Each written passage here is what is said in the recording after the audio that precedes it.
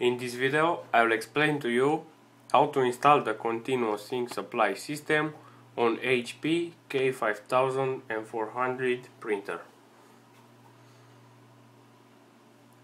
To start, you have to open the cartridge's lid and then you have to insert the cartridges inside.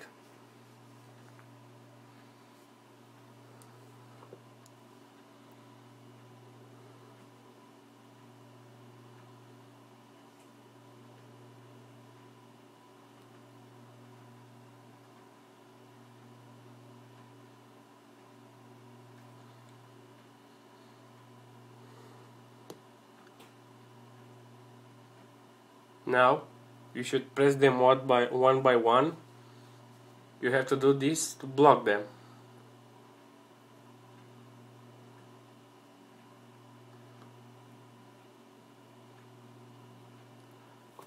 Now, with a piece of paper just like this one, you have to roll it, and with it you'll block the lid sensor.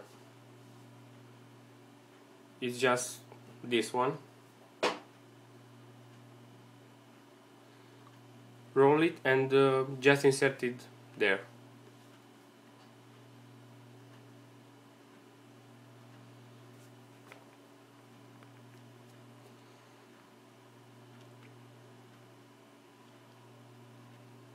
Next, you have to close the lid and try to press it until it stays closed.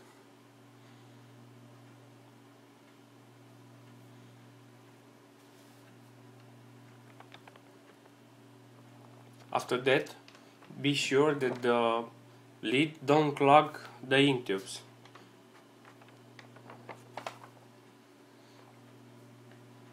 Now you're ready to move to the next step. This is about the air filters. Now remove the smaller rubber caps one by one, and now you have to introduce the air filters.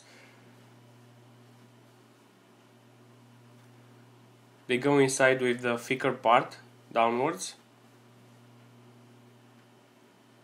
You should insert them where the smaller caps used to be, just like I do.